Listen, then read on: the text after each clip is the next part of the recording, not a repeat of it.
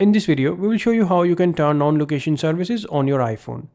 Enabling location services on an iOS device is important to use certain types of apps that need access to your location data. This includes apps like Uber, food delivery apps, navigation apps, and more. Without enabling location services, you cannot use these apps effectively. If your iPhone's location services are off, then you can quickly turn them on by following a few simple steps. Start by opening the Settings app and going to the Privacy and Security section. From there, tap on Location Services option. Now make sure that the Location Services toggle is enabled. After enabling this toggle, Location Services will turn on your iPhone or iPad.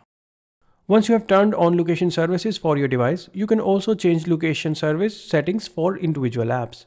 This allows you to stop certain apps from accessing your iPhone's location data. Just find the app you want to change location settings for and tap on it. On the next page, select the Never option to turn off location services for this particular app.